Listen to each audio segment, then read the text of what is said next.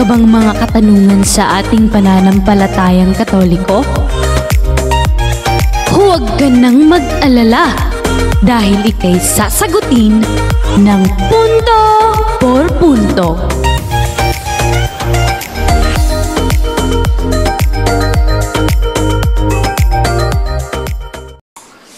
Mga kapuntos, magandang araw po. Welcome na naman sa ating punto per punto. At may kasabihan po tayo, ignorance of the Bible is ignorance of Christ.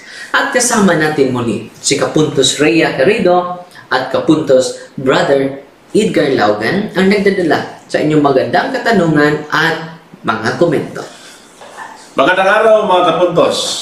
Father, mayroong katanungan galing kay Lunot Patintis. Paano natin paaalisin ang nuno sa punso na hindi tayo mapahamak sa kanilang mga kamay? Ano po ba ang iyong kasagutan, Father? So maraming salamat Kapuntos na Edgar, at yan po ang ating promise na ating tatalakayin sa susunod na unang episode na ating binabanggit. Uulitin ko, itong mga dwarfs or mga duwende o nuno na nasa punso, they are demons. They are one of the fallen angels. So marami pala mga fallen angels, pero isa sila sa mga fallen angels. At atin nang pinahayag ang mga argumento patungkol dyan. Ngayon, paano po ba natin paaalisin ang mga nuno sa punso na hindi tayo mapahamak sa kanilang kamay? Dahil meron talagang retaliation, mga kapuntos. At dapat natin itong malaman paano natin maprotektahan ang ating pamilya, maprotektahan ang ating sarili. So, maganda itong tinatalakay natin.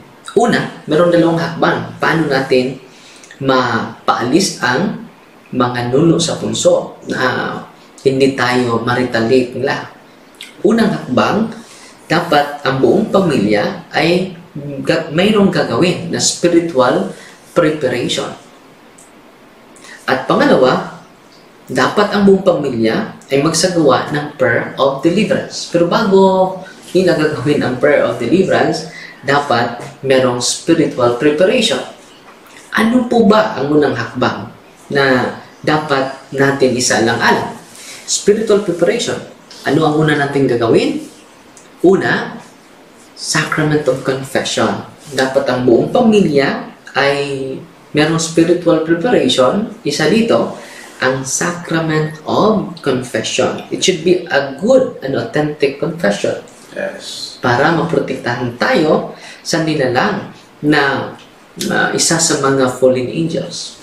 Pangalawa, magsamba tayo at mag-receive tayo ng katawan ni Kristo, Holy Communion.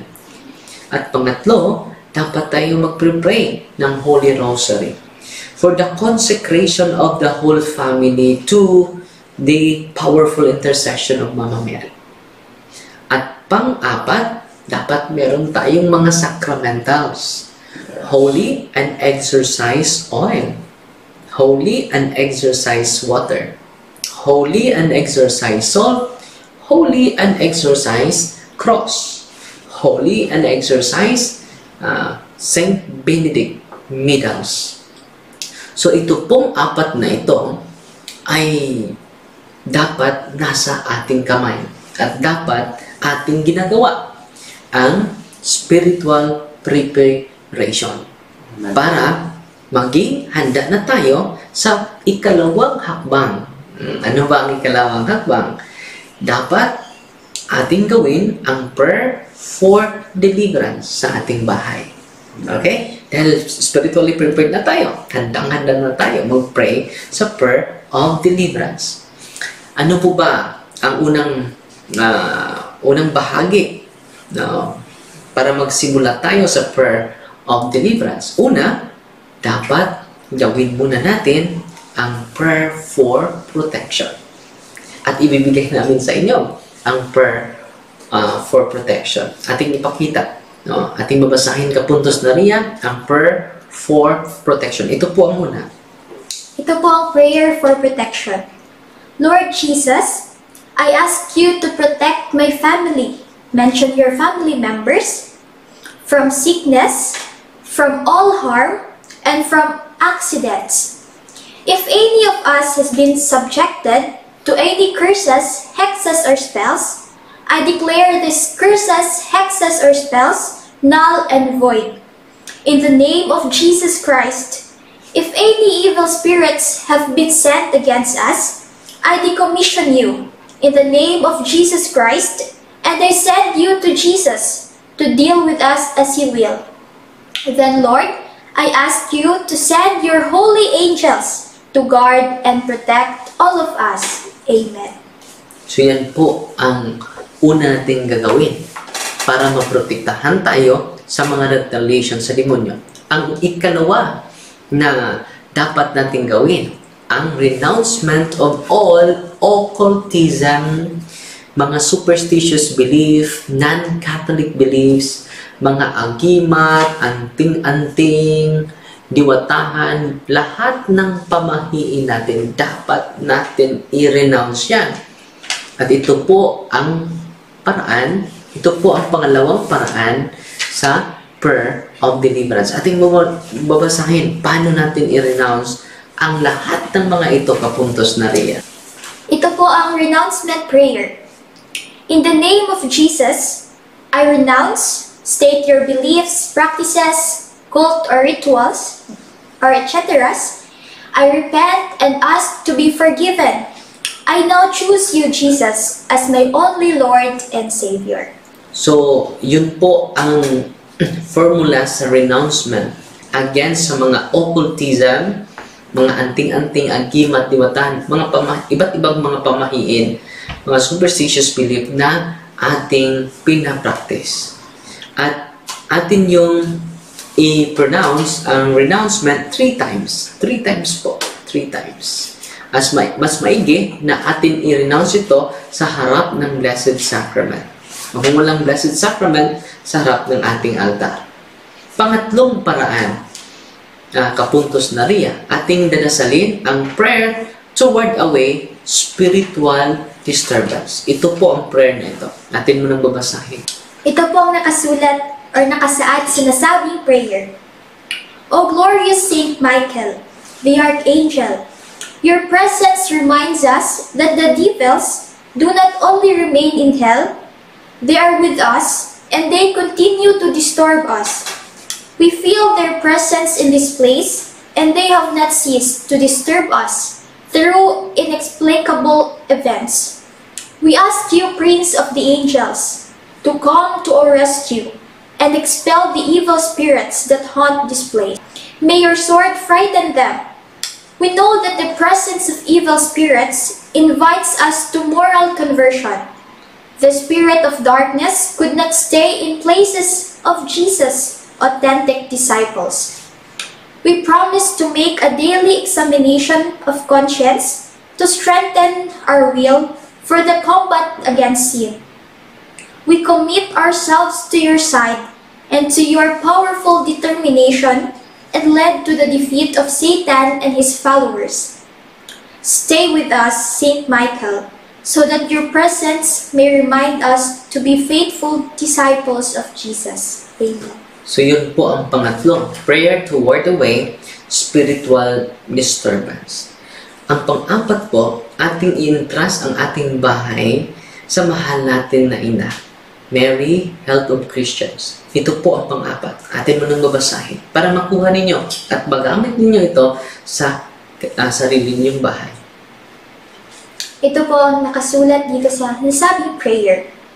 Most Holy Virgin Mary, appointed by God to be the help of Christians, we choose you as the mother and protectress of our home. We ask you to favor us with your powerful protection. Preserve our home from every danger, from fire, flood, lightning, storms, earthquakes, thieves, vandals, and from every other danger. Bless us, protect us, defend us, keep us as your own, all the people who dwell in this home. Protect them from all accidents and misfortunes, but above all, obtain for them the most important grace of avoiding sin.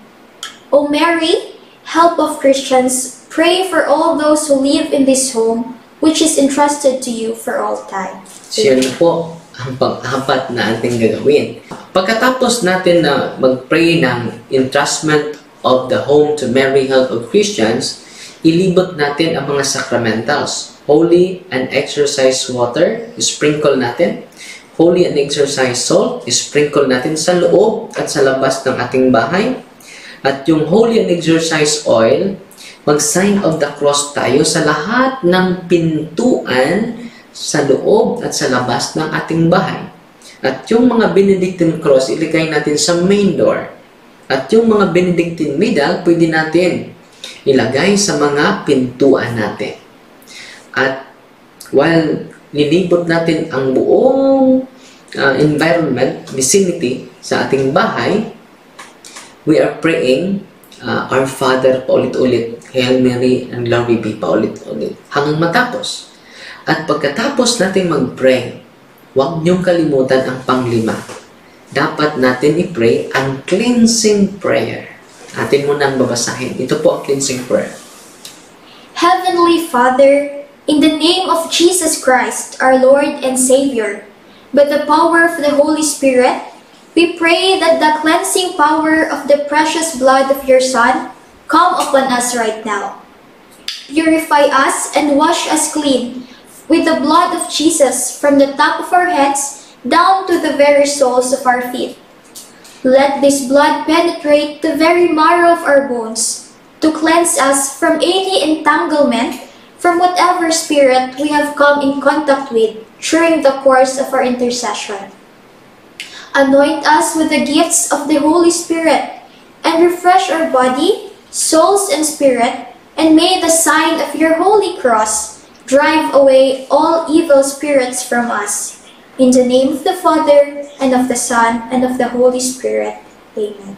So yan po ang simple na procedure sa prayer of deliverance sa ating bahay na merong mga naninirahan kahit hindi nuno sa punso.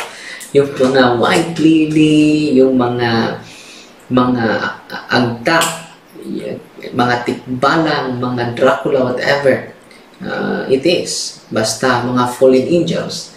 Dapat natin gawan ng prayer of deliverance. At huwag kayong matakot. Yung mga punso, nuno sa punso, o mga punso na sa bahay natin, kung naka-block na yun sa ating daanan, o nakadisturbo na yun sa ating pamumuhay, dapat natin i-destroy iyon. Huwag kayong matakot.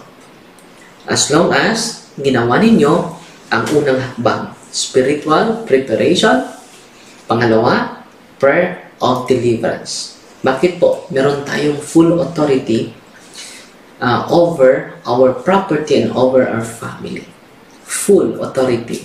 Hindi one-half, hindi one-fourth, but full authority. Atin mo na babasahin ng pahayag mismo ni Kristo. Ito po ang nakasulat mga kapuntos dito sa Lucas chapter 10 verse 19. Listen, I have given you authority so that you can walk on snakes and scorpions and overcome all the power of the enemy, and nothing will hurt you. So, klaro-klaro, no? I have given you authority so that you can walk on snakes and scorpions and overcome all the power of the enemy. So, all their power, no? And, take note, nothing will hurt you. Nothing will harm you. Huwag kayong matatakot. Dahil sabi ni Kristo, nothing will hurt you. Hindi ka mapahamak sa kanilang mga kamay. Kapag nalaman natin itong katotohanan na ito. So makapangyarihan pala tayo, mga kapuntos. At dahil dyan, ating i-activate ang ating paniniwala, hindi ang ating makakatakutin. So, mga kapuntos, yan po ang ating paglilinaw sa magandang katanungan. Fight Team Maria, the tax safety with a humble heart.